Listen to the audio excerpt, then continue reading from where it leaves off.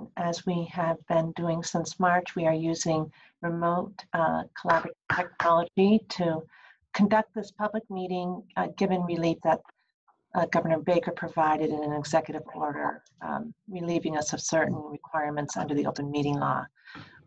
We will proceed in the event that there's any disruption in today's meeting. Please go to the Gaming Commission's website and there'll be instructions. Just to make a note going forward, Karen Wells, the Executive Director, did note that given Loretta Lilios's status as interim, she won't be joining, and so because we can't see every number, she's not here by phone either. We'll convene today public meeting number 322 for my fellow commissioners who've been here from the start. That's a meaningful look at Commissioner Cameron. Hard to believe, huh? Yeah, it's almost a whole year's worth of meetings, right? I mean, that's amazing. Every day. Yeah. We really have. So number 322, and it is now 10:03 on October 1st. Happy October, everyone. We'll get started. We have a very limited agenda today, but it was important to convene so that all the commissioners could be involved in this important decision-making process. So it's limited in scope, and we're taking advantage of the connectivity that we have through remote to take care of these kinds of matters efficiently rather than waiting another, a whole cycle to next Thursday. So Executive, I keep on calling you Commissioner, Karen. I haven't been promoted yet. Good promotion. Executive Director Wells, if you could just start us off on this process. Thanks. Yes, so Madam Chair, members of the Commission, Chair Judd Stein and I did work with Commissioner Cameron on a draft of the job posting for the Director of the Investigations and Enforcement Bureau, which outlines the duties and responsibilities, skills and qualifications, experience, education, and training.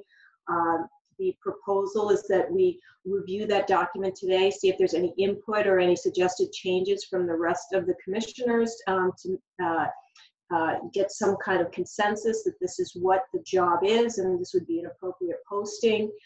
And then we would start by posting the position and starting the competitive process for hiring of the Director of the IEB.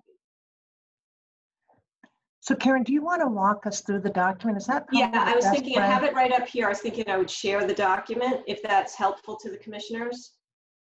Okay. I think that makes sense, right? All right. Okay. So can everyone see that? Is that showing up the text here? Yeah. Tiny. Right. So hold on.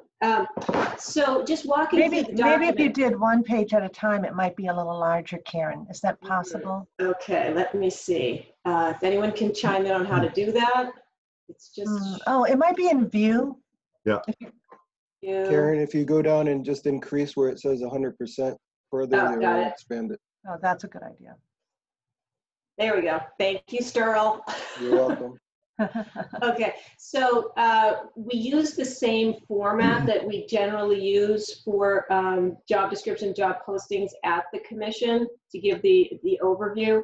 And we started out with some language from the statute because this is a statutorily designated position and there is some language in 23K section 6 about that.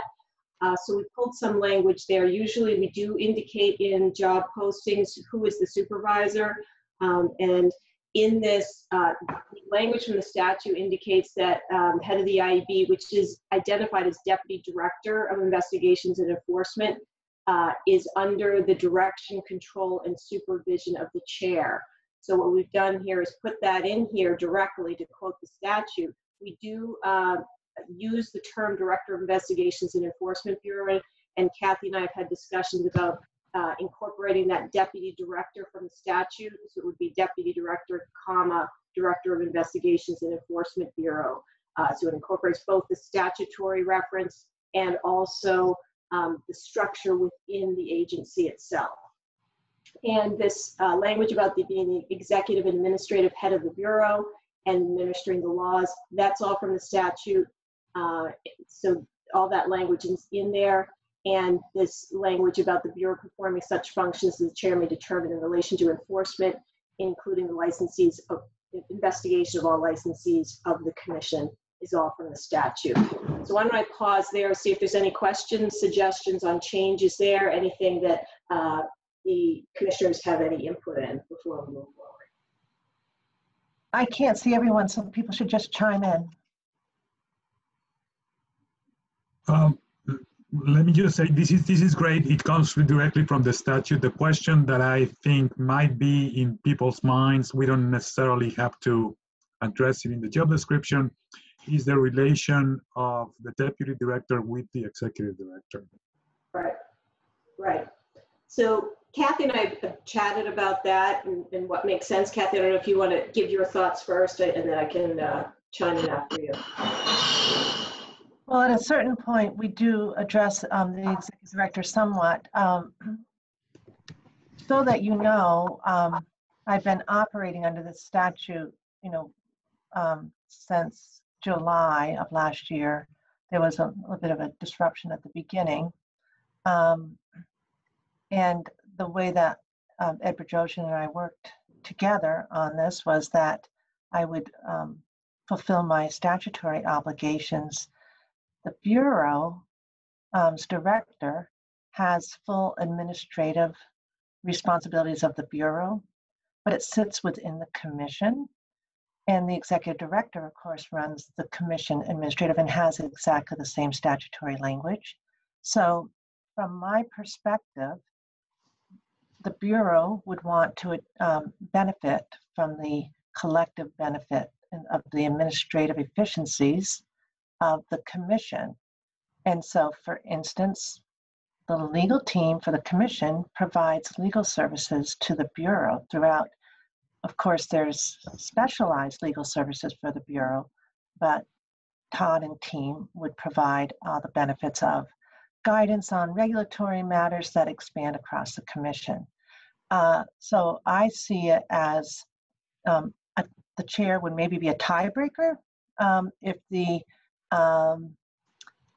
Bureau's director really had perhaps an HR matter that they felt very strongly about, and somehow it conflicted perhaps on a financial basis, a budgetary basis with the executive director, given that the executive director is in charge of the finance through this the single responsibility of the hire of this chief financial and accounting officer. They would have to work it out. But the executive director's responsibility probably is not over. By the statute, the chair does have unique authority over that particular position. And I tried to divorce myself from that when I thought about it before I came here, as I tried to understand the structure. And I continue to do that, and trying to divorce personalities and people from the roles and try to think about the roles as a way to navigate these responsibilities. Karen, I don't know if you want to chime in, but if you want to give more concrete examples that we talked about. Yeah, so, I had flagged for Kathy some examples because I would like to understand what the expectation is from the commission as to my role as executive director and how you want this to work.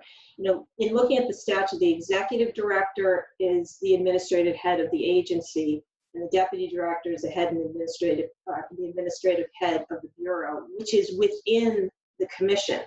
So there necessitates some connection between the executive director and the deputy director with respect to some administrative responsibilities within the office. The statute does give the deputy director, so the head of the IEB, a lot of authority to run that bureau.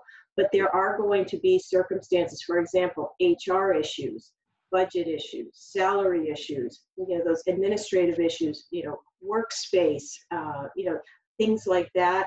I think we should expect there would be a connection between the executive director and the deputy director in that role.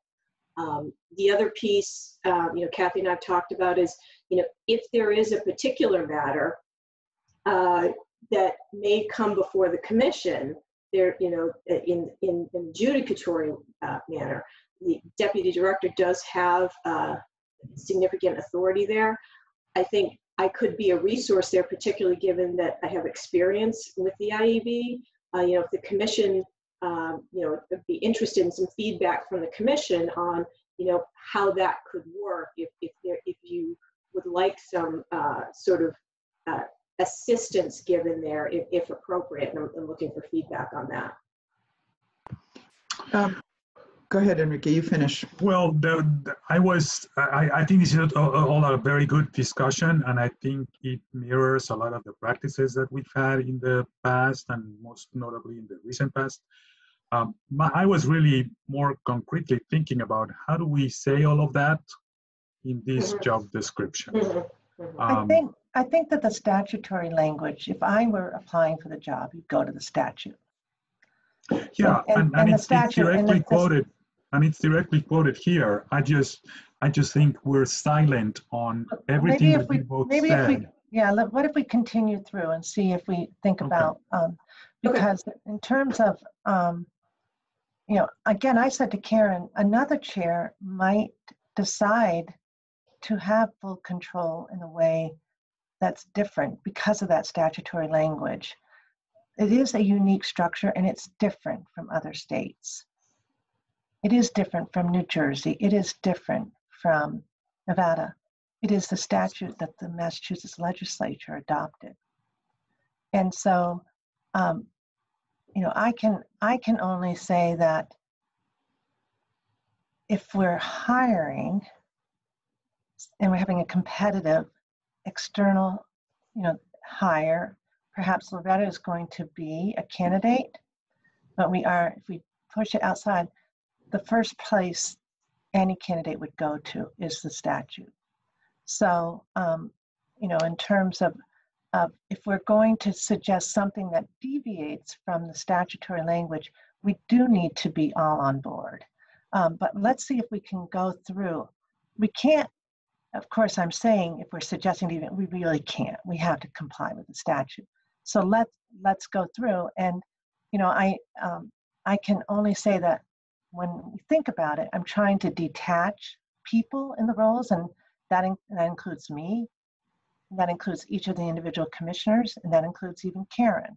And the reason why is because it's the only way we can really think about roles and responsibilities. If you start attaching individuals, it gets confusing. And this is a really healthy discussion for us to have because of this juncture. We also have Todd on the phone to help us. I can only tell you that the way I've been navigating, me personally, has been since last July, and I don't think you probably have seen too many disruptions, and I would probably continue to navigate. But if I were to leave tomorrow, another chair would also look at this language. And so, I just I'm which is why it's important to really flesh this out now. That's right. Thank you. Enrique, I read that second second paragraph, and it led me to think if I were applying for this job, I'd have concerns. Is someone going to tell me how the team conducts an investigation? And we talked that through.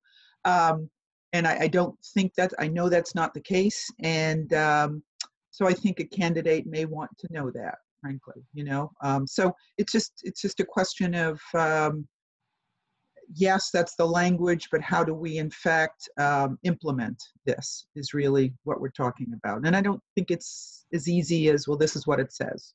Yeah. So some addition to that second paragraph about the relationship.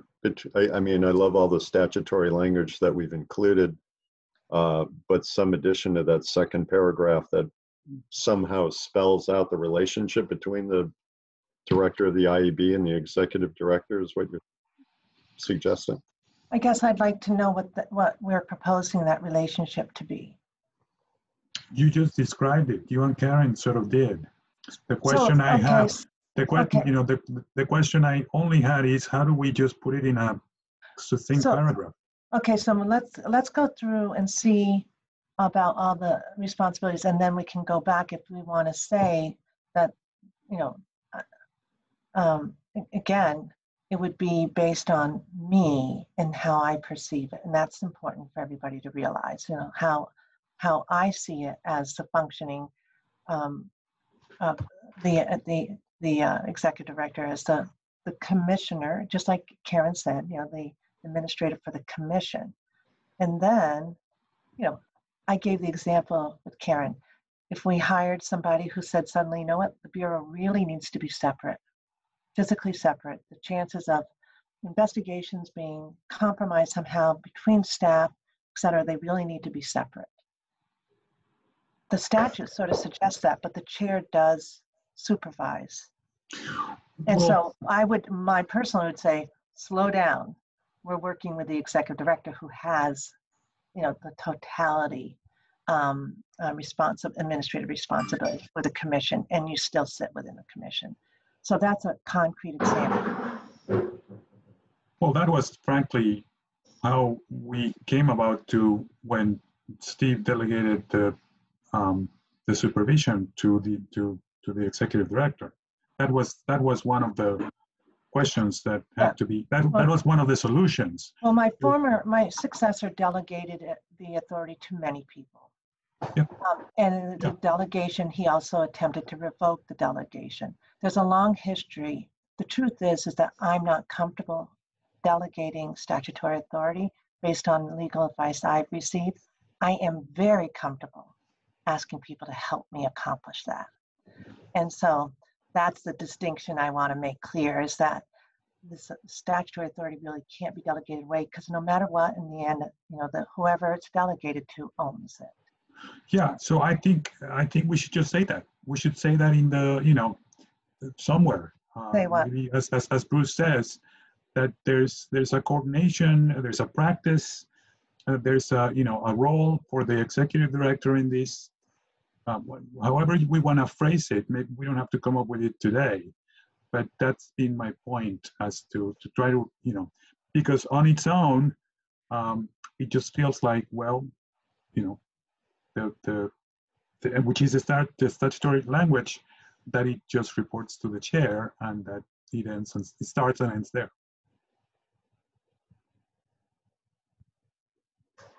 All right, did we want to go down to the other parts we talked about? That maybe next so step. we do want to give the applicants sort of an overview of what the responsibilities are. I think the general overview is that there is supervision over 4 divisions. You have the licensing division, the gaming agents division, the financial investigation division, and the chief enforcement counsel's office.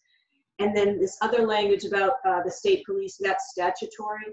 So there is sort of this dual reporting for the state police gaming enforcement unit to the deputy director, as well as the colonel of the state police. And then there's also language about coordination with the attorney general's office and the ABCC. So that language is statutory. And then also, I thought it was important to put in this, you know, this language from the statute about the Bureau being a law enforcement agency, just so any applicant would understand.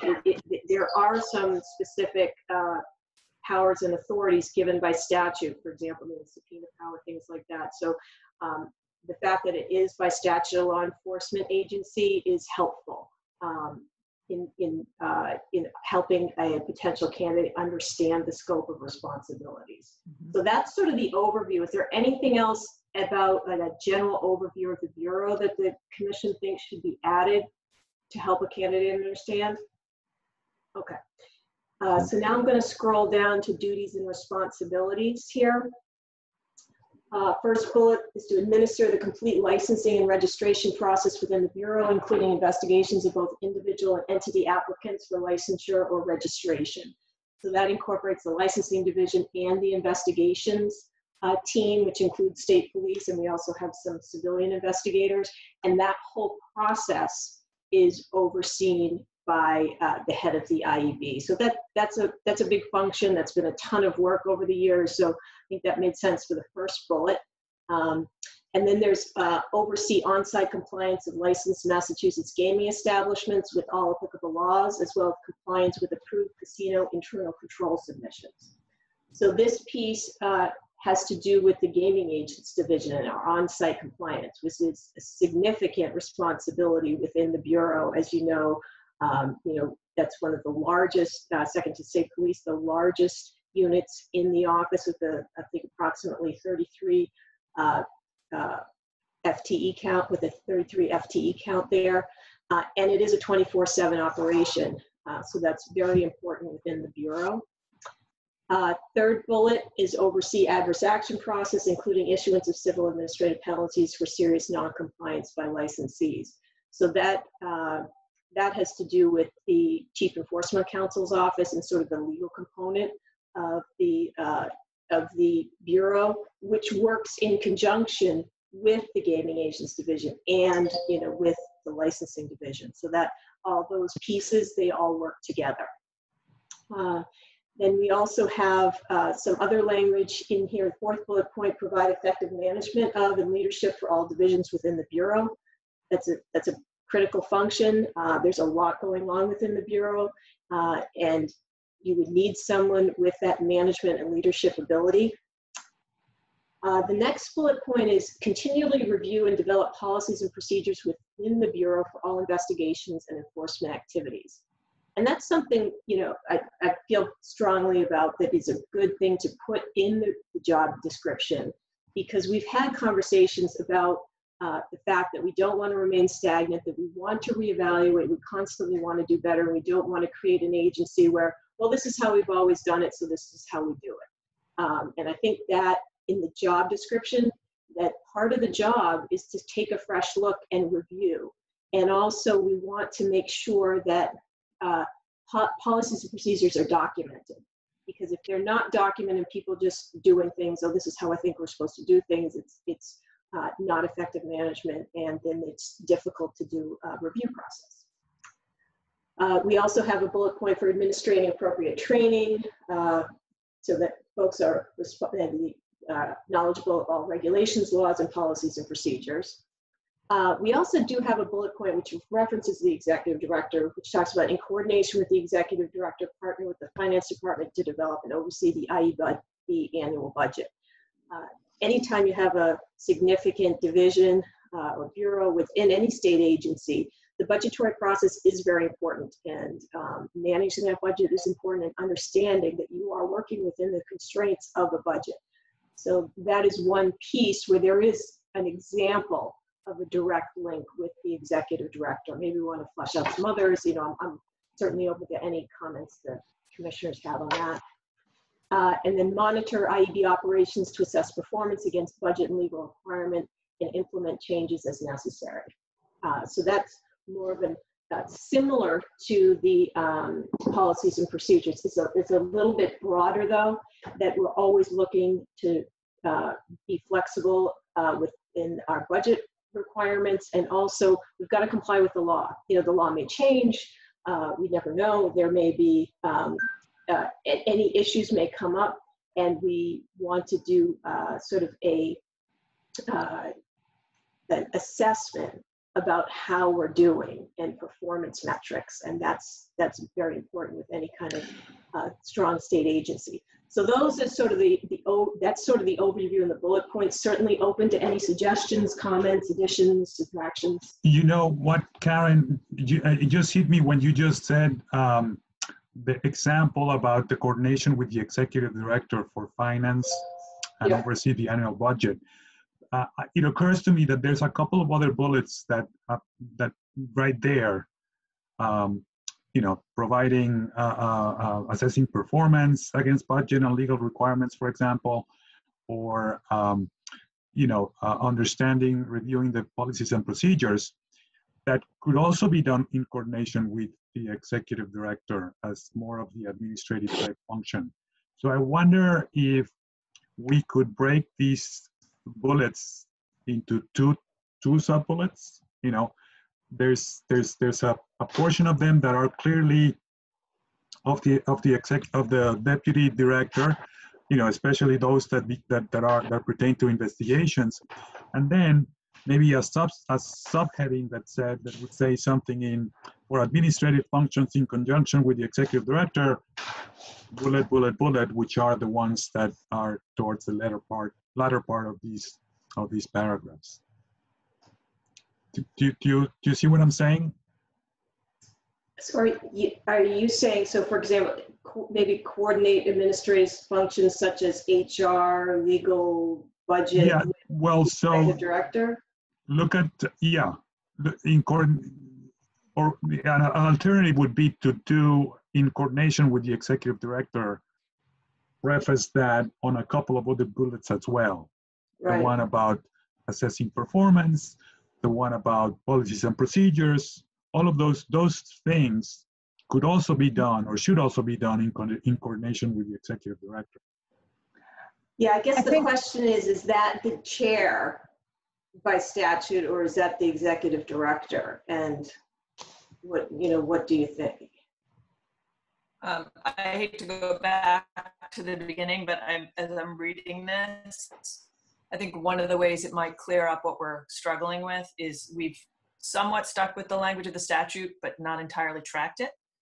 And I think if we stick closer to the tracking of the language, it might make that division a little easier to delineate. Okay. So the first sentence as is. And just so you know, I didn't write this. Karen paraphrased the statute. Yes, I did. I had just wanted to put the statutory reference in.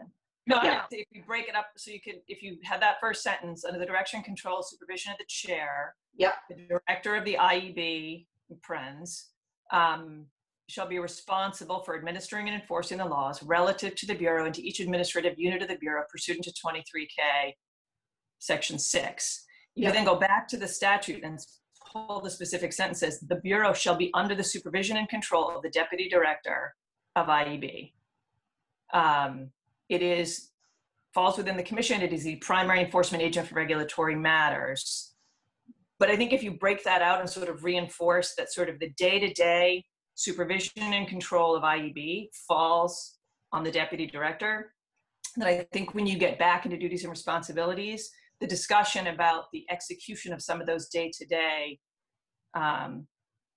supervision and control of the Bureau can then be delineated effectively to say, you know what, ED can help them execute this versus chair has supervision here.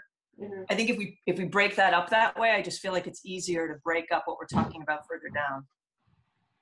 Okay. Yeah, and I can go back and pull that language from the statute. Does that make sense to everybody else? So we're adding additional language there that's more specific about the role of the deputy director. Is that what you're suggesting, Eileen? What I'm doing is tracking the statute. Yeah. Or, almost verbatim, so that first sentence, what it does is it conflates when it says, is the executive and administrative head of the Bureau? Yeah. That's actually a completely separate sentence in the statute. Right. So if you remove that, have the read as is, put that statutory sentence in where that yellow is now. Yeah. Then it follows more naturally. Like, here's the broader supervisory structure from chair to deputy director. Yeah. Okay, so Eileen, do you have the statute in front of you? Could you read it, please, so that folks understand? Because I want to understand the distinction. Yeah. I'm being careful to make sure that the role of the deputy director is clear, and so. Right. So it basically, this paragraph takes what is Section 6A and just shortens it a little bit. Yeah, I think Karen tried to make it less legal, more friendly. Yeah. Right. You want it as digestible as possible, but I do think if we break it back out, it helps with the discussion that we're having, because they break it up to say there shall be within the commission an IEB, which is the primary enforcement agency for regulatory matters under this chapter. Bureau shall perform such functions as the chair may determine in relation to enforcement, including investigation of licensees. That's that sort of standalone paragraph that we have in there. The next two sentences we've conflated into one, but they actually read distinctly, which is, the Bureau shall be under the supervision and control of the Deputy Director of Investigations and Enforcement, period. The Deputy Director shall be the executive and administrative head of the Bureau and should be responsible for administering and enforcing the laws relative to the Bureau and each administrative unit of the Bureau. And I think when you read it that way, the delineation between the chair's role in relation to that position and the Bureau, and then what the responsibilities are of the Deputy Director, is just a little more clearly delineated if we just track that language. And what's the distinction? Because I think right now it shortens, it goes under the control of the chair and then says, and is the executive head and responsible for everything. And then it goes back out further, as opposed to when I read the statute, it's a little bit clearer. here's the chair. They, chair decides X, and deputy director answers to that person.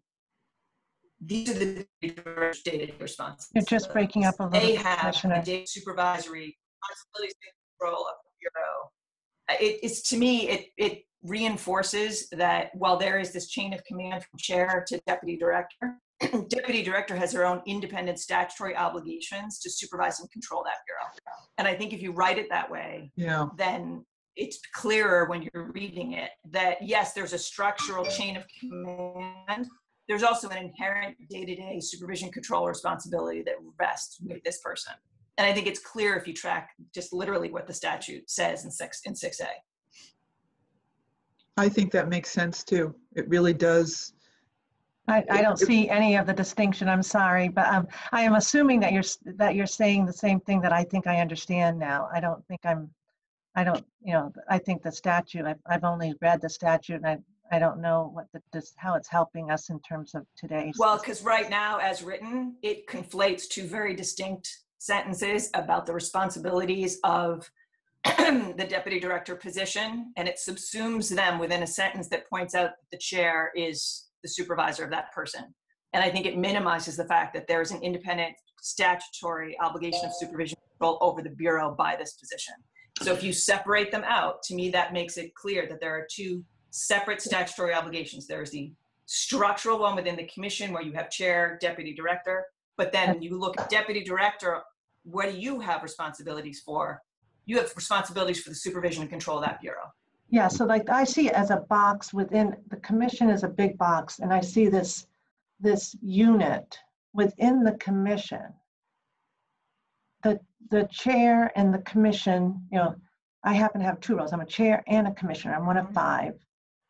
And then there's this box with the IEB that really probably, if I had to guess, and I'm guessing because legislative intent is difficult to guess, they wanted to, and Commissioner Cameron, you're more aware of this than I mean, they wanted to make sure that it would be void of that investigatory bias, that it could be true independence. But that they wanted the chair in this instance to control it.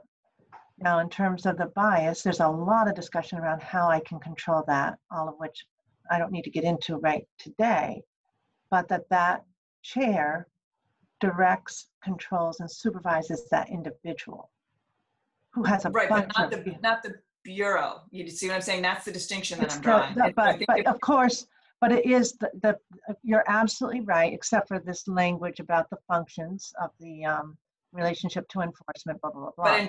But in terms of the execution of the bureau, it falls under, and I think that's why it's written the way that it is. And so I do think there is a distinction there between what you're talking about and then the day-to-day supervision and execution of the people that staff that bureau.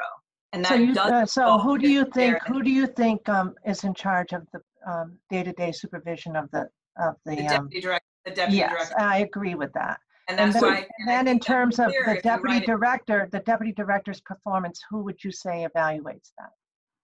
And that, well, performance is a different issue.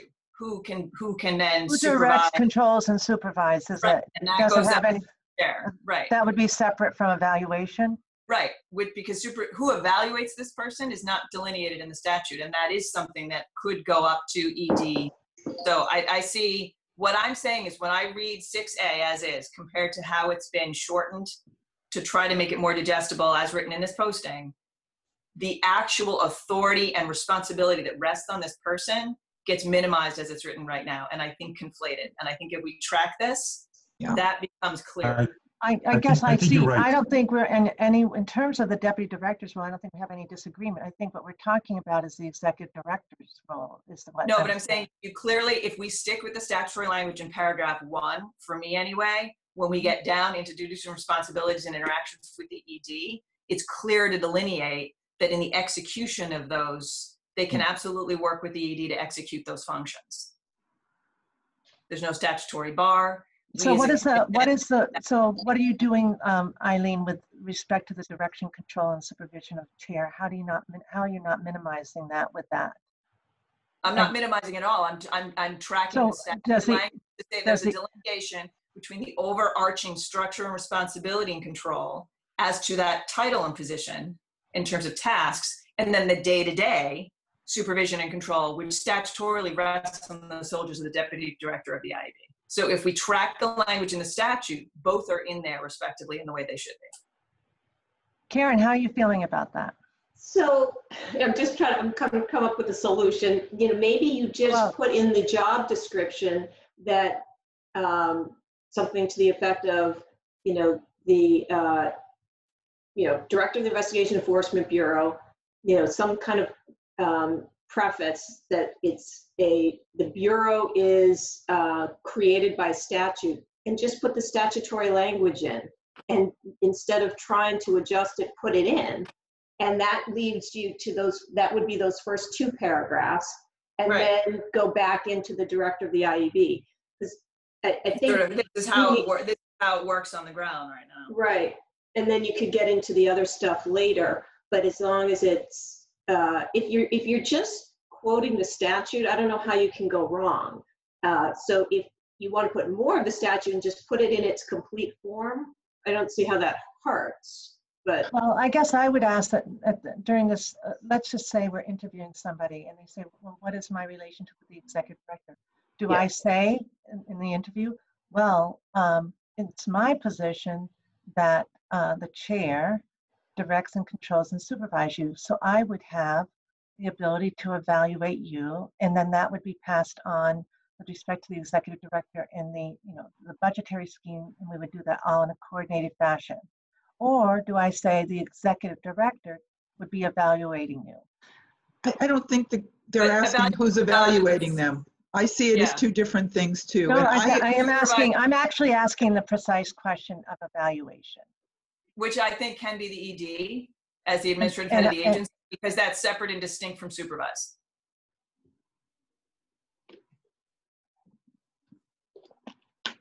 Yeah. And then in terms of the chair's overall supervision and control of the affairs of the organization, how does that fit in? It's not in conflict with having someone else do part of the evaluation or be involved in the evaluation. It doesn't in any way negate it. So Karen, did Ed evaluate you? Yes. When he was delegated the authority? Did Gail? I'm not sure if he'd done that. I don't think he did not when you had come in. Did Gail evaluate you when she was delegated the authority? It was always the executive director. I don't think so. It was always the executive director.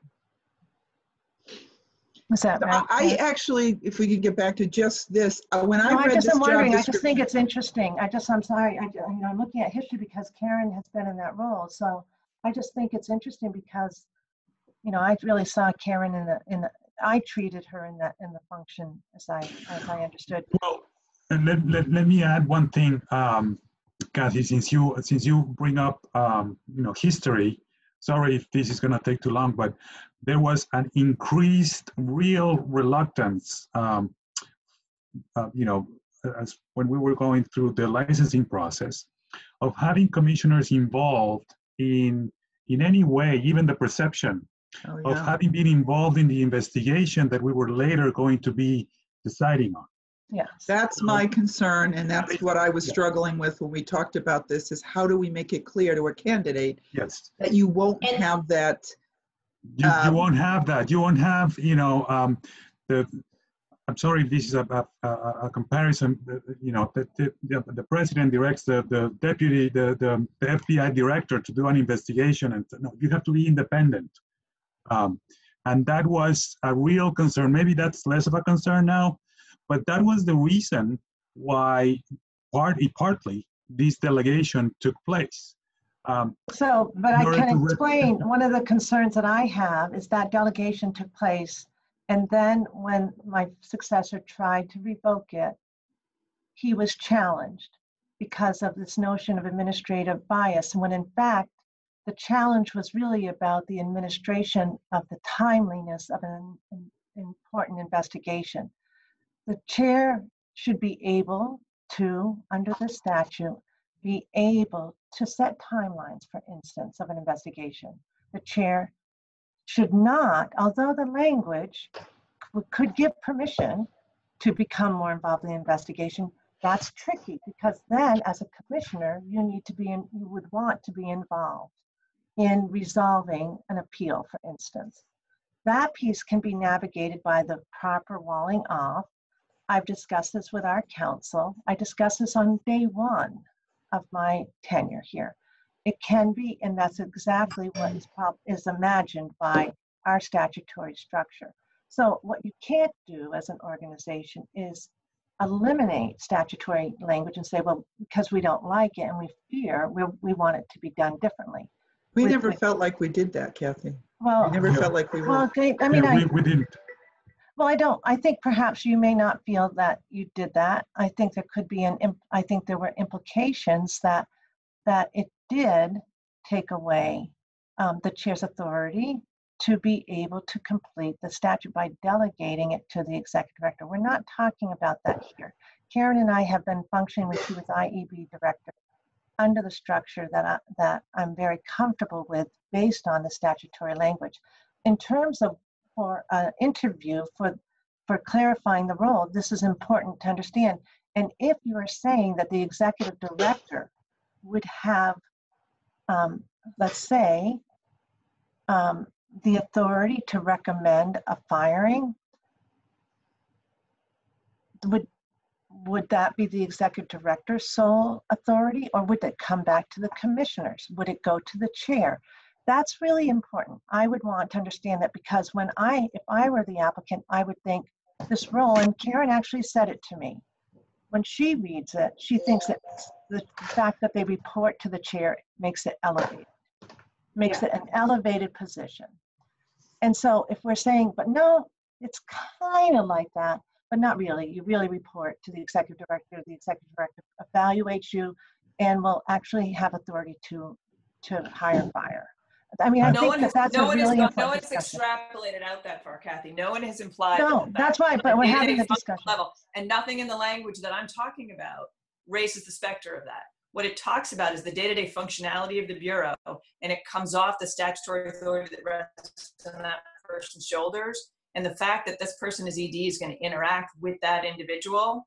Mm-hmm. And there may be times when we as a commission do have to recuse ourselves, and you're going to have to completely delegate out to the ED and is involved in evaluating or making recommendations. Yes. In no way undercuts or in any way changes or removes or sloughs off statutory language, in my opinion.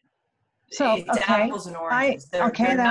I agree with you on that. I guess the only thing I asked was when you mentioned evaluation.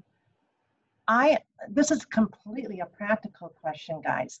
Yeah. I think it's completely, I'm not having any concern really about the administrative functions. I think Karen, we can fix the language to address Commissioner Zuniga's concern about making sure the administrative efficiencies are accomplished because remember, it is within the commission. It doesn't sit outside of the commission.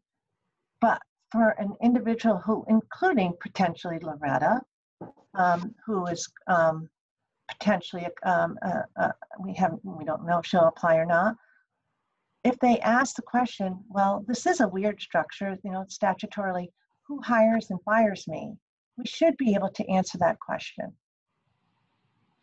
So your question is the hire and firing of the deputy director, the IEB director, or people under them? I think under them, I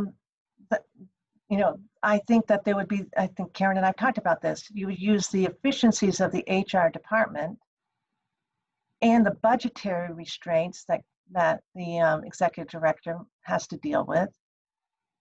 But the IEB, the director would have that authority.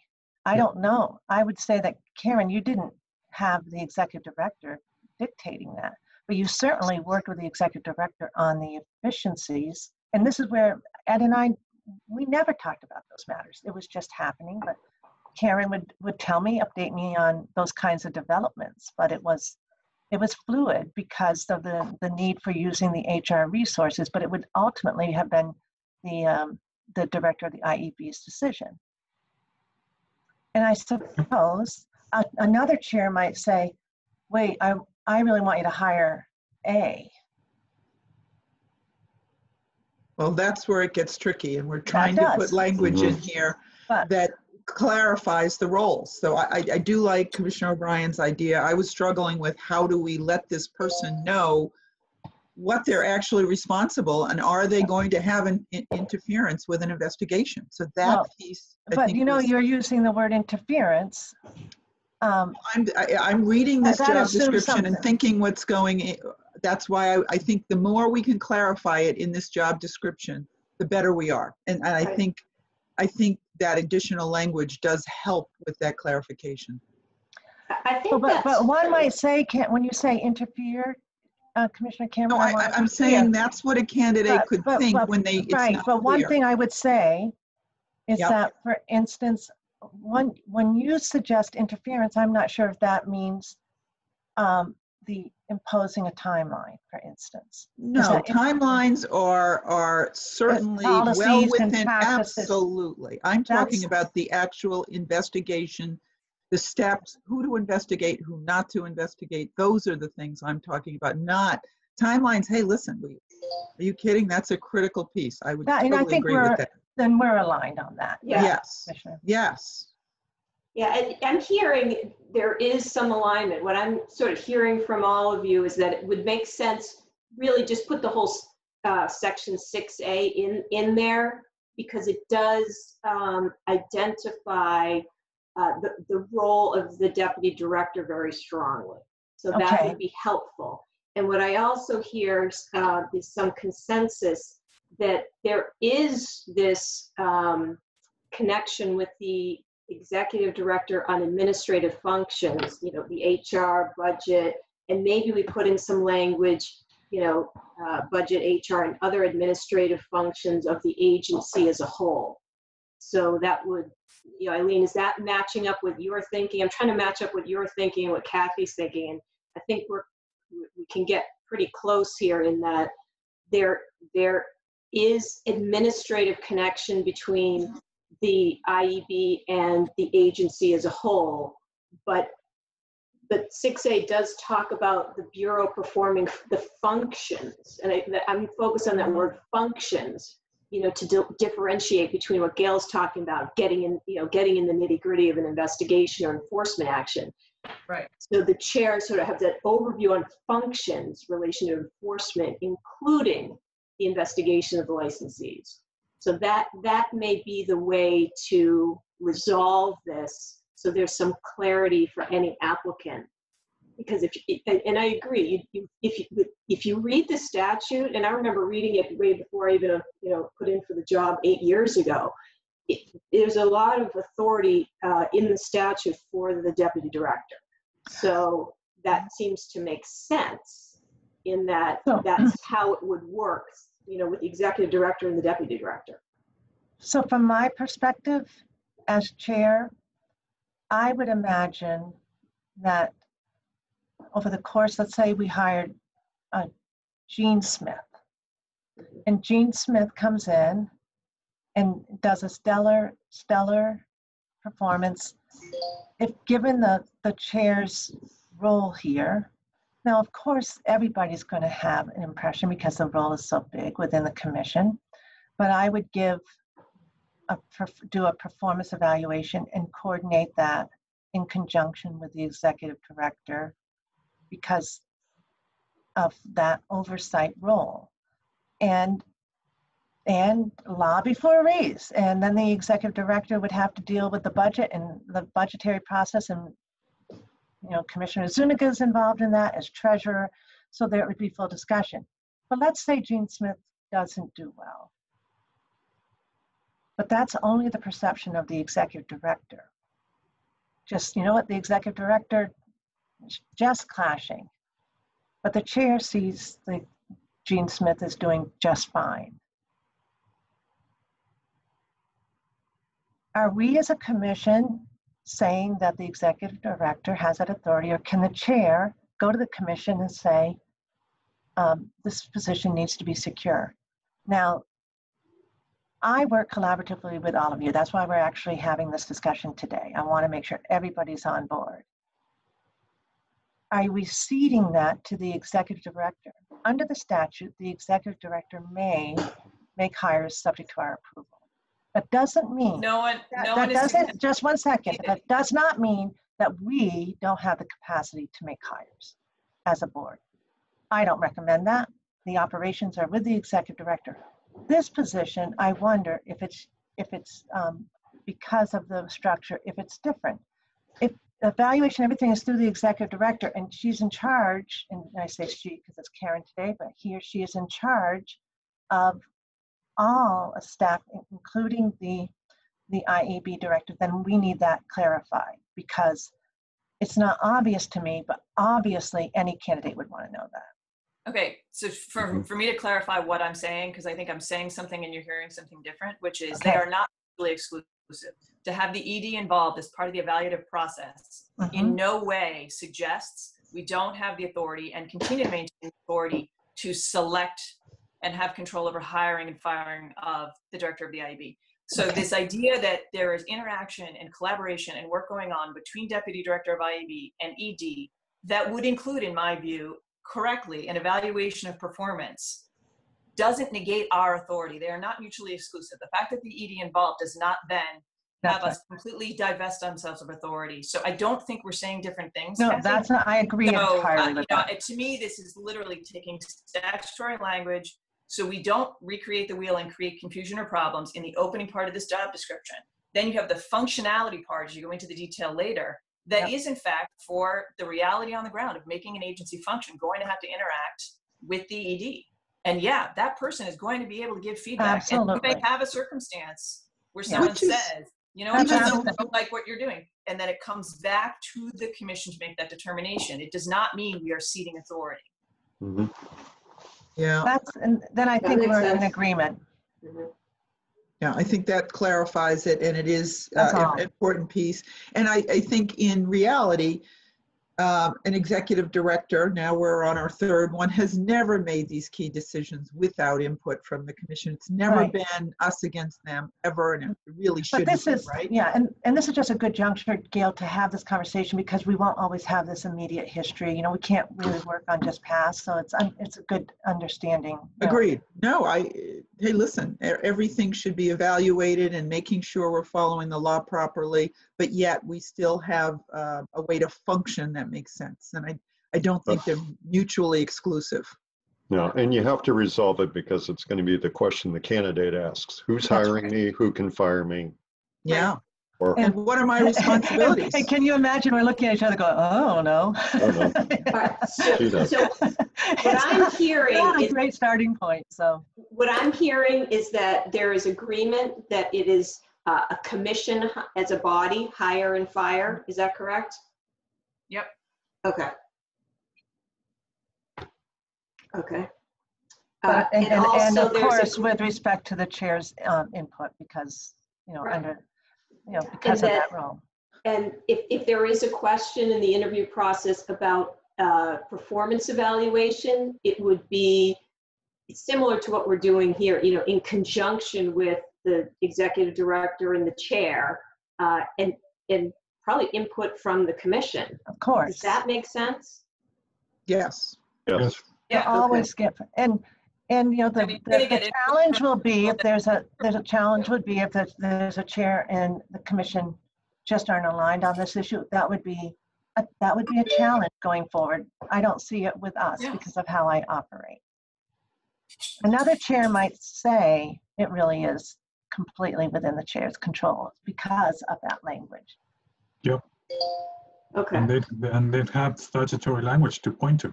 Well, and honestly, but then they're putting themselves in jeopardy. And if someone wanted to do that, that would, we would just have to point out why we think that they are putting themselves in jeopardy to operate that way. But well, and the reason why the logic, again, divorcing myself from the role, Commissioner Cameron, is that the legislature, if they had really wanted it to be this separate thing, they would have kept it outside the commission.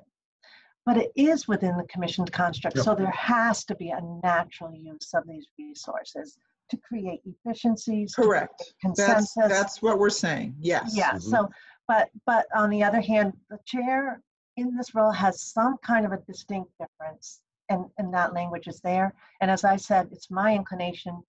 I don't delegate it away, but I sure as heck need a whole bunch of help to have it accomplished. And that's with the executive director and with a strong, deputy director or IEB director, with the IEB director being Yes. strong. Yes. It's a huge role. And the good news is Karen did have the role and she appreciates how big of a role it is. But that fundamental question is as Bruce just pointed out, is who do I truly answer to? Well, it is tricky. The construct is difficult. Mm-hmm. Right. So as far as some specific language so we can get this posting done, do you want some kind of, what I'm hearing is that, well, let me do a hypothetical, maybe this will flush it out. If the head of the IEB wants to give, one of the division chiefs a raise, who signs off on that? Is that the chair or is that the executive director? You mean within IB? Correct. Or wants to restructure or promote someone? I think that IEB director could make the case to the executive director who has total budgetary, and then of course go to the chair and the commission, and not just the chair even, because the commission doesn't have to get involved with every single hire. If it's someone with a raise, I think they try to meet. They would make the case to the chair and say, this is what we think is appropriate. But I would think that, in order to get to that step, you'd have to be on the same page with the executive director. Right. And I think if there was a collision, then the chair might try to be an umpire of sorts. And then if it becomes, this is really not working, the chair goes to the commission and says, this is, this collision is happening. We've got to figure out policies and procedures to help on this. Yeah, right, and now hopefully that won't happen. Hopefully. That's right. I don't think we're imagining. Right, and I do think things will be worked out. So there's language in this posting about, in coordination with the executive director. So do you like that language for the posting so you could change that, in coordination with the executive director, No, because it is in coordination with the executive director. Right. And then budget, HR, and other administrative functions, with the understanding if there are real issues, we have the commission as a resource to resolve issues. Yes, and basically that's the way it's been functioning for every position, frankly. That's what's been happening. So we're just codifying that and clearly laying out what the roles and responsibilities are. Okay, Karen, that second to last bullet, I would just expand upon it. Yeah, that's what I'm thinking. Not just finance, it's legal, it's HR, it's, communications, it's kind of partner with other commission departments to effectively assist with the management of the IEB. I mean, that's kind of jumbled. Let's be really careful though, Bruce. It's then, if it's legal, and there's a collision in terms of a legal analysis, I liken it more as not a decision-making partnership, but rather a sharing of administrative efficiencies. The commission has one HR department. Does it make sense within the Bureau to have an HR specialist? No. Enrique's going, absolutely not. Yeah, right. The budget, right? You just saw dollar signs. As opposed to, yeah, exactly. As opposed to the executive director over every other, unit has really control and supervision, can make the decisions. I think the executive director and the IEB director will always be meeting to share ideas and partner, but the IEB director will have to, be coordinating in order to access the resources they need to administer the functions of the Bureau, right? Right. I just wanted to expand that. A decision would not necessarily be that solely of the executive director, because there is a little bit of right. So the word partner makes sense then, right? As opposed to decision making. Yeah, Partner means that's the, coordinate and make sure that everybody's on the same page. Right. yeah, I Yeah, think my that, point I on think that I use last the word, bullet was just not limiting to finance. right. which it Yeah. was. Yeah, and of course, the finance is unique, and as I remind Karen all the time, you own that all on your own. Yeah, thank you. With Commissioner Zuniga's help. With treasurer, some aspects of treasury, yeah. Yeah, Now, do you exactly. want legal in there? Because I'm just playing around with the language. I don't know if you can see it on the screen. You could have in coordination with the executive director, partner with other departments on administrative functions, including but not limited to finance, HR, Yep. and legal and communications. Do you want legal in there? Yes, because that's something we've talked about, that how Todd's team really does provide guidance to, and Yep. has been Yep. on really very broad legal matters. The Redis team is really focused on IEB legal functions. And we like the idea of them continuing to collaborate together in Yes, exchange, yes. build on that. Yep. That's critical. Let's Okay. add IT. Let's not forget our friends in IT. Never forget. I'm going to put But right finance, here. IT, yeah. Yeah. Katrina's like, Yeah, come on, Karen. Where's IT? All right. Right. good So catch. what- It's Now, just you to have not broaden that. limited to, so I have in coordination with the executive director, partner with other departments on administrative functions, including but not limited to finance, IT, HR, legal, and communications. And that's actually a really important piece of the puzzle, because you wouldn't want the person to come in thinking, I've got to build or maintain all of those kinds of functions. They Okay. have access, the benefit of that big umbrella. Right. Okay. Hey, Karen, at the top of this document, we have the posting as director. Do we need to add deputy director? Well, we've got it in here. It becomes, it's a little confusing because, we've got other directors and, so, Kathy and I think Kathy had a good idea. So we call it the comma rule, where it's deputy director, comma, director of investigations and enforcement bureau. So it matches the statute identifying it as the deputy director of investigations and enforcement, but director of the bureau. Okay. Yeah. And so in terms of any organization chart, which we know that Karen is working on, and that's fully, her It's just- thing, she could use that deputy director, comma, more than once, not necessarily solely, but she could choose it to be the sole deputy director under the statute, and then have other ones if that's what she wants to do. But that's her big ball of wax she's got to work on now. We're happy to have that as a key assignment because it's going to add a lot of clarity.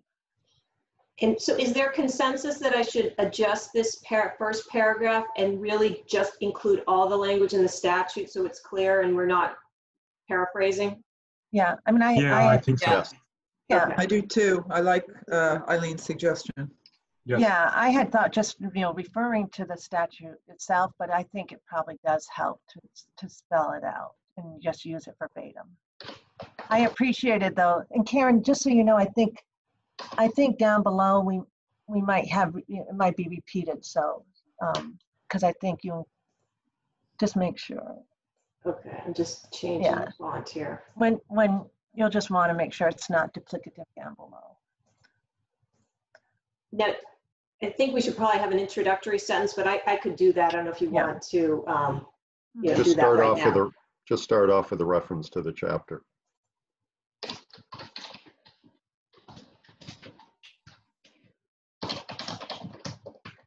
All right, I'll just highlight that and I can add that. That's easy enough. You don't need to. Okay, so yes. Well, this So makes it introduction. really all clear, guys. We'll have an easy time. Yes. This is fun. Okay. It's a complex structure. So Any other comments about the duties and responsibilities? Okay. Yeah, they were shortened considerably. There were so many in the first one. Yeah, and it was a little. And it was, squishy. it was where you went to kindergarten. It really Right, was. right. So Commissioner Cameron, then you've had a chance to look at it, but you feel Yes. we're not omitting anything that Nothing would have critical. wanted to include. Like No, I don't think so. sometimes it's I hard to this think is- what we should include as opposed to. No, we don't want candidates to glaze over when they read this. No kidding. Yeah. They should be you want excited them- about applying, right? Right. So the next section is on skills and qualifications. So the first bullet here, we do have ability to understand gaming regulatory requirements, particularly internal control submissions by casino operators. We may not get, you know, because we're in Massachusetts, it's a very limited number of people that understand gaming in Massachusetts. Yep. You may not get someone that has experience in that area, but we wanted to flag it because that is such a critical component of the operations. I mean, you look at what the game agents are doing on a daily basis with the internal control submissions. So that would mean either experience with it or you've got to be able to understand capacity. Right. I think it's difficult to include that because down below you say regulatory experience in the casino and gaming industry is preferred. So well, it says or other regulatory organization. So it's helpful if you have this experience. Obviously, you're going to have a stronger ability to understand this if you have experience in it. But at a minimum, you've got to be able, you know, we've got to have some kind of determination in the hiring process that someone would be able to understand this. Because if they don't have the ability to understand this, they can't do the job. Right. I think ability to understand is great. It's fine. Okay. And you know, it won't dissuade anybody from you know, from saying, well, my banking experience or my utility regulatory experience, you know, or internal controls. SEC, I think something it's like just that. fine. Yeah. Right. Yeah. Right. The question is, do you want to lead with that bullet? Are you going to lose people if they see something that specific and don't extrapolate to their own experience? Is there a way to reorder the bullets? Yeah, you know, I can flip any of these around. Do you want to run through these and then see what the commission wants to do as far as the order? Would that help? Let's flip the first and last. Start off with the good character, honesty, integrity piece. Yeah. Mm-hmm. Check. Yeah. Like that? And go wrong with that. Okay. Although sometimes that takes a little self-reflection. It's all good. Modesty is not there. Decent Now, humility. I will say the statute has honesty, integrity, and good character in that order. Does anybody care what order it's in? Let's do it the No. same. Let's do it the same way. Okay. If it's in there, what? These are, you know, if you're holding your licensees to a standard, you want to Yes. Let's Oh, mirror it. absolutely. I didn't think Right? about that. That's good, Karen.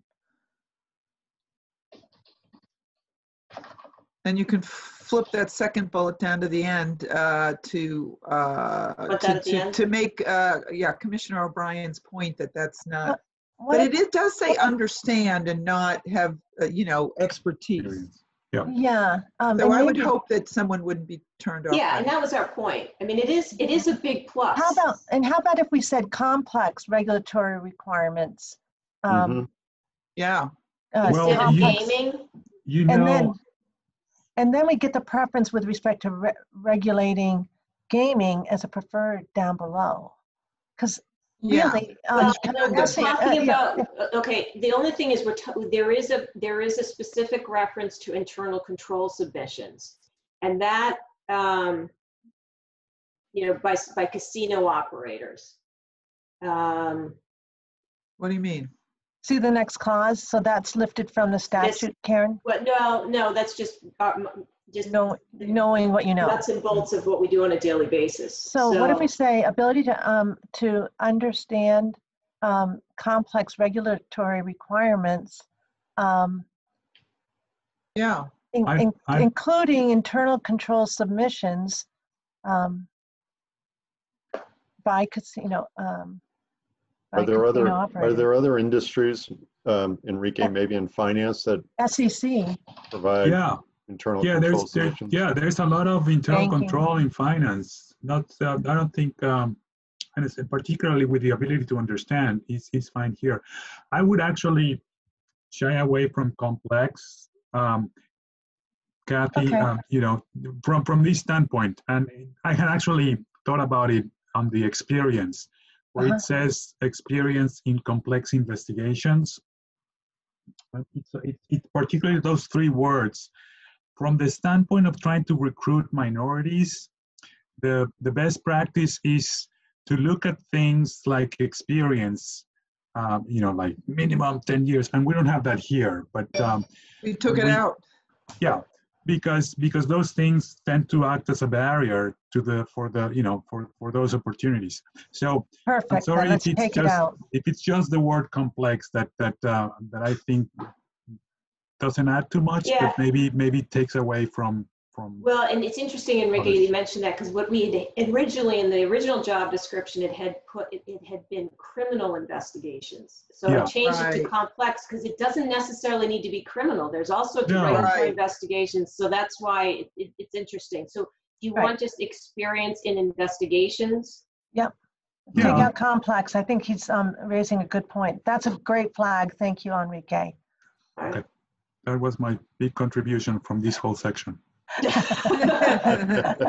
there anything else in the skills and qualifications, and I don't know why it's flagged integrity. I don't know why it's flagged. Don't you hate when that happens? Oh, they want my you God, to have a crazy. comma, Oxford Right click. comma. Yeah, it asks for a Gotcha. comma after the end. Yeah. Thank And you. then and take out the comma at the end of character. Yeah. Oxford comma. Yeah. Thank you. Um, No, Any of these- Carrie likes a good Oxford comma, so she's listening. There it is. Shara does too. I do. Okay. Experience in creating administrative efficiencies through technological solutions and or system innovations. Because Yeah. we deal with process so often, the whole licensing process, the regulatory review all these things. Someone that has some experience and thinks that way would be very helpful. Demonstrated competence in managing a diverse workforce, written and verbal skills, Yeah. many tasks and pressure situations. All these are kind of just the type of skills you'd have to have in order to be successful. Yeah. I would add somewhere, and I think we can make it clearer that, and it may be under that third bullet, but talking about presenting in public, and you talk about the public arena, but Yeah. making a public presentation, I think, is a critical skill that the other ones kind of danced around. So maybe ability to, Ability or experience making public presentations.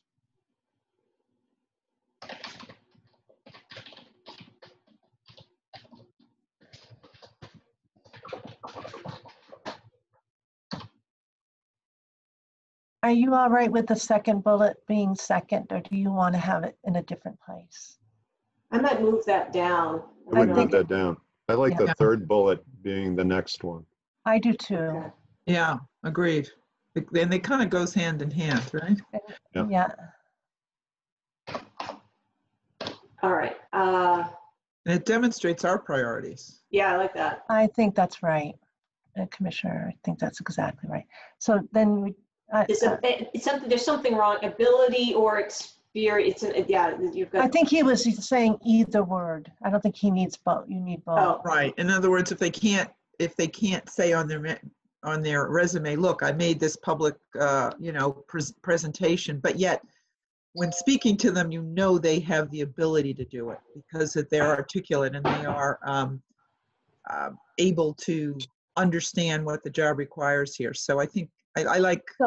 So experience I like in both. or ability. Yes, I like both. Like as Commissioner experience in or Stebbins, ability to make Experience. public presentations or She's Present struggling in with the the public. The wordsmith verb thing. should be different. Yeah, experience in or ability to present. Present in a public forum. cogently or coherently in public or something like that. Is that what you Yeah, mean? you still have a little bit of a wordsmith issue, but that's okay. We'll get to it. Yeah. Experience in a public forum. presenting. Yeah. Experience or ability. A public meeting or a public forum. Yeah. Yeah. You say Yeah, there's demonstrate. still a wordsmith problem. Eileen, where are you? We need your help. Well, Yeah. I'm wondering if you experience in or demonstrated ability in making oral presentations in public forums.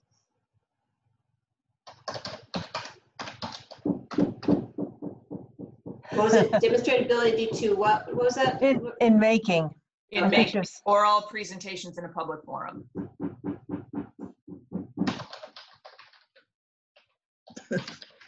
This is funny, isn't it? This That person has got We're to be so close. But I love that we're doing this in the public arena. I love this is for me my favorite kind of a meeting where we're just getting it done. I love it. You like the making the sausage. Or demonstrated experience or demonstrate experience or demonstrated ability in making oral presentations in a public forum. How's that? I think that's fine. Yeah. Okay. Yeah. All right. Anything else in skills and qualifications? Yeah, Karen, only if under that ability to synthesize, summarize, and disseminate information, there is a mention of the public arena. Yeah. But I think we cover that with the new language we just put in. But I think that ability to summarize, synthesize, and disseminate important details in an accessible fashion and in a timely manner, I would just take out in a public arena. Yeah, we don't need to do that now. That's right. Because it's redundant, right? Yeah, and also you don't always, we want them to synthesize in private too. Right. I synthesize strictly in public. Not too much in private. Keep with our transparency. Right. We've got the business and financial reports that, supervising that that division is a big piece of the job. You've got to at least have the ability to do it, whether or not you have the experience. If you can't do that, you won't be able to do the job. So that's really important. I'm hoping Monica's listening right now.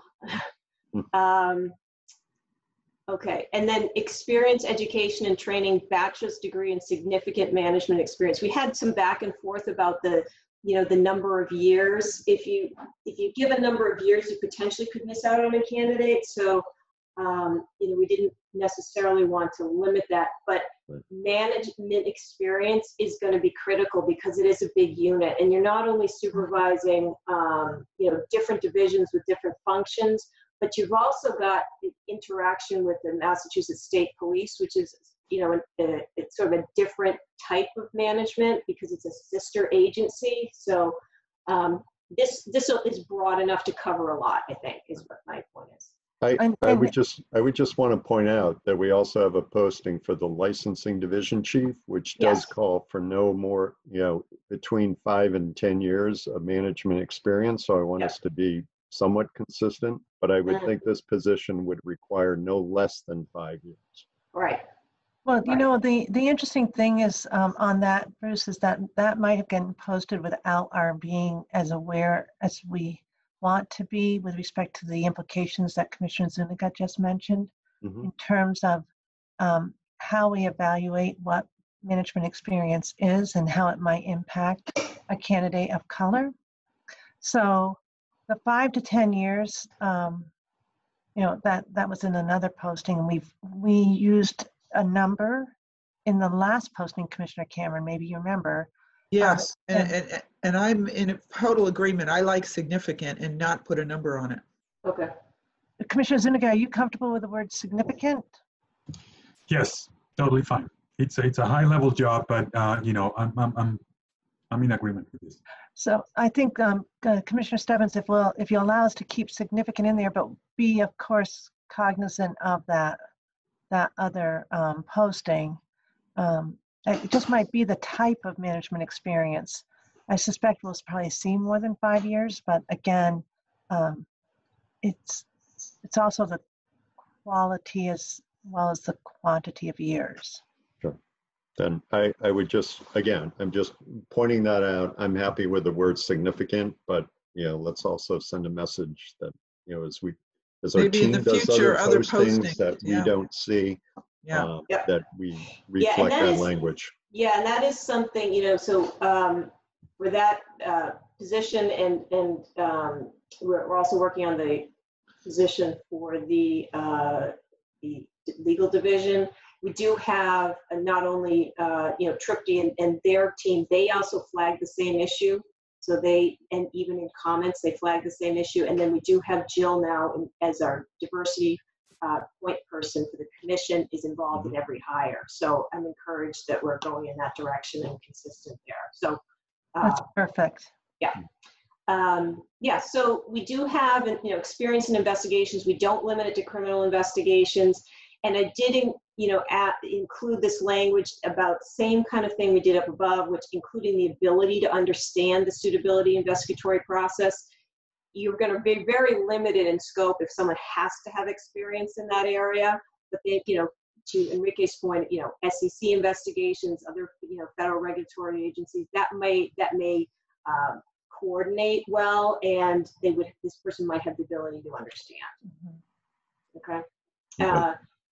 We do ask for regulatory experience in the casino gaming industry or other regulatory organization preferred. That is going to be helpful, obviously. So we added that. We do have language, JD is not required, but considered a plus.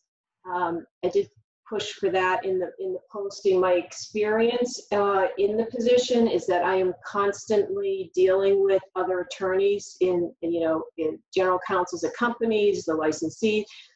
So that has been a benefit. Also, this person is supervising the Chief Enforcement Counsel's office, so they're supervising attorneys. So it may not be required, but it would be something that would be an asset. So we don't want to eliminate anyone that may want to apply that doesn't have a JD, but recognizing that would be helpful. So attorneys, if they see the posting, may say, oh, this might make sense for me, as an attorney with this other experience as well.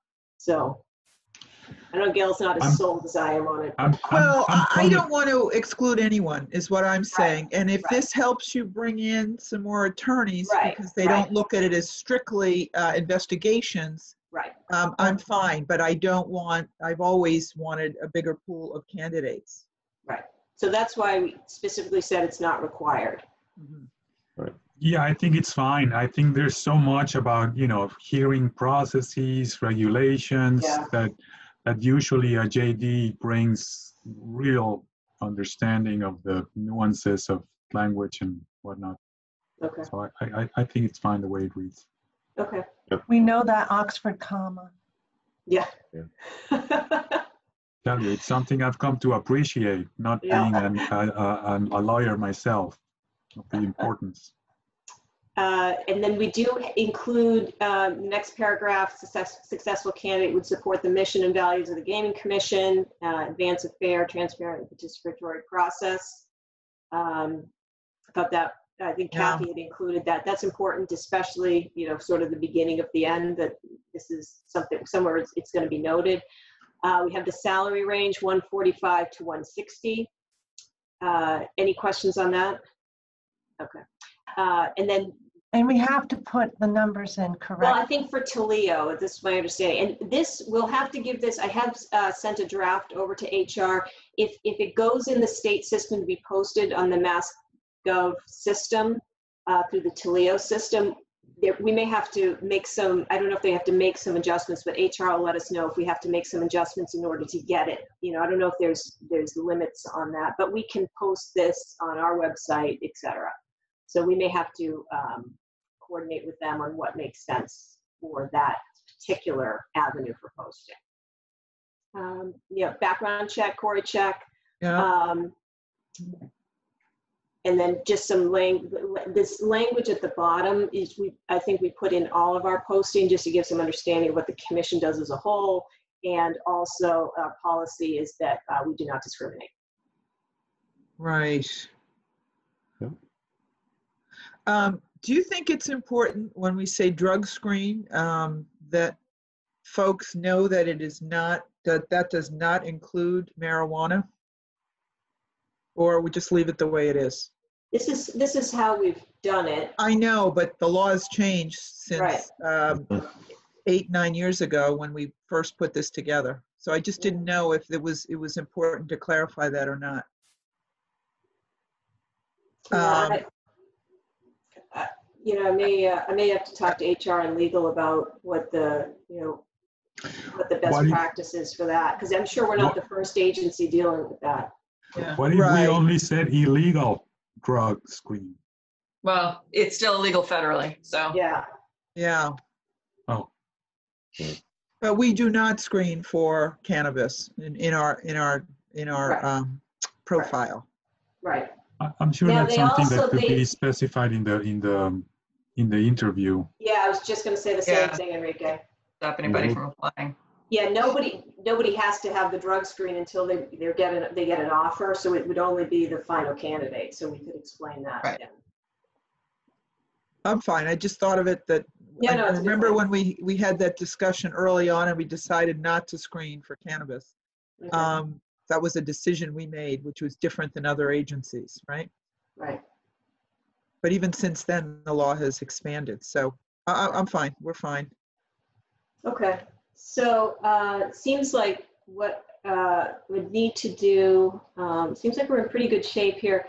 I would just need to add sort of a sentence introducing the chapter under the law, that this is where the position comes from. But you know, if you're comfortable, I can play around with that and come up with something I think is consistent with what you're all saying here.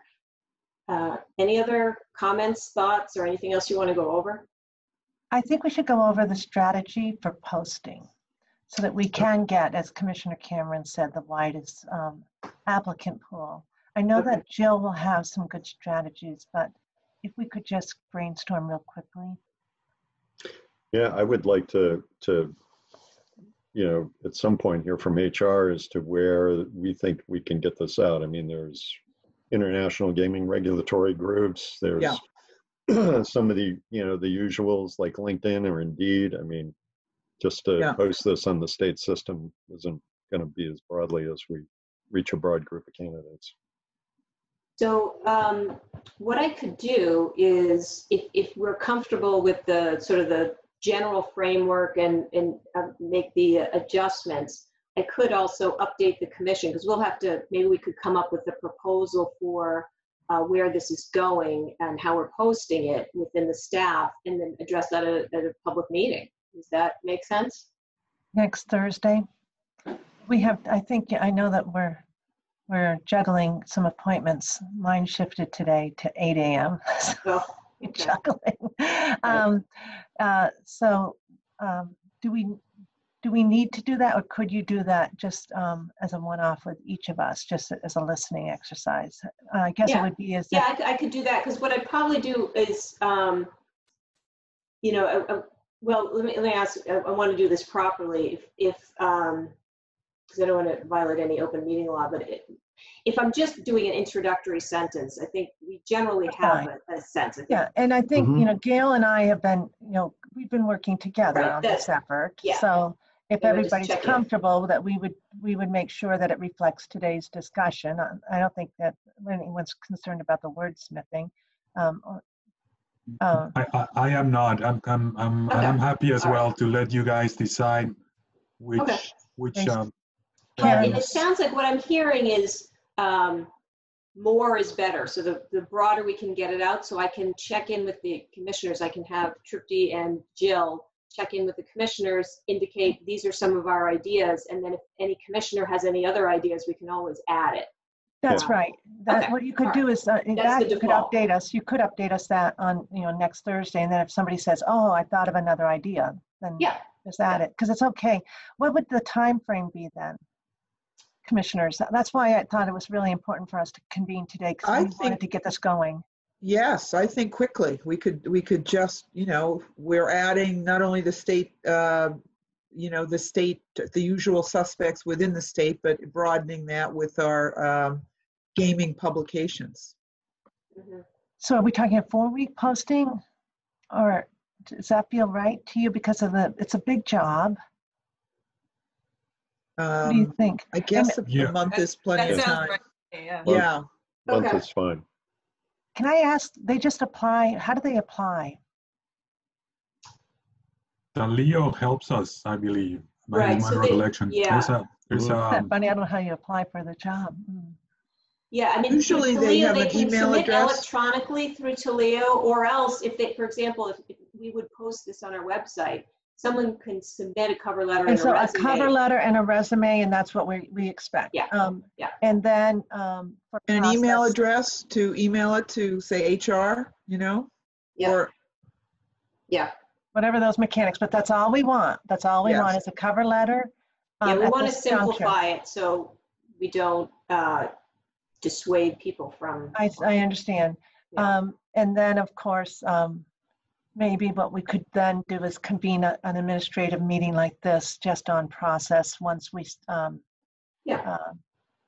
we can't review the candidates. Well, we can always do it in public, I suppose, but that can be done through a different process, but I think that needs to be discussed, just the process that we want to engage in. So before we get actual, before you start looking, maybe that's a better way of putting it, Karen, at any applications, we'll convene a meeting like this so that you can go through what you anticipate for a process and how we're going to make this hire as a team. Yeah. Does that make sense? Eileen, are you in agreement with that kind of? That's what we did, I think, Enrique, with initially with the executive director. So we'll just have another quick convene before anybody starts to open up any of the applications. Then I know Jill is on here. Jill, do you have any thoughts now, or did you want to take a little time to think about it? I know Tripti's on a day off today, so she's not available, and I know Derek is on the call as well. Any thoughts regarding recruitment? Correct. Yes, I would add that there are other avenues in addition to what the commissioners mentioned. The partnership and also affinity groups like the Mass Black Lawyers Association, the Hispanic Lawyers Association, Asian American, that sort of thing. So, but I would look at that, and there are various law enforcement groups, that sort of thing. Yeah, the law enforcement groups too, right? Everybody looks to IECP for the law enforcement postings. That's the go-to place for jobs. Okay, great. Yeah, so that's where we want to do that crossover. Wider, yeah. Yeah, Commissioner O'Brien, do you have any thoughts too in terms of the law enforcement side? No. Okay, that's nothing. And Jill, you've been following our discussion. Were you comfortable with the edits we made to make sure that we weren't inadvertently creating a barrier? I think those were well thought out, and I agree fully. Yes. Okay, excellent.